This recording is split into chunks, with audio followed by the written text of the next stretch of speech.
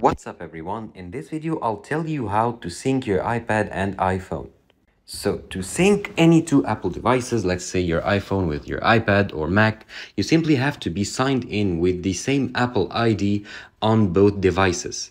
So if you do so, you'll find that your photos, your info, your settings, your contacts will be automatically synced all across your iDevices. So that's what you want to do, is to make sure that you are signed in with the same Apple ID, with your Apple ID across all of your devices. That way you'll sync all these devices together and they'll be connected together so that you can view your info, your photos, your files across these devices.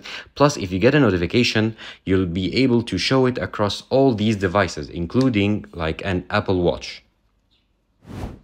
Thank you for watching this video. Subscribe to Online Success and click on the video on the screen for more help.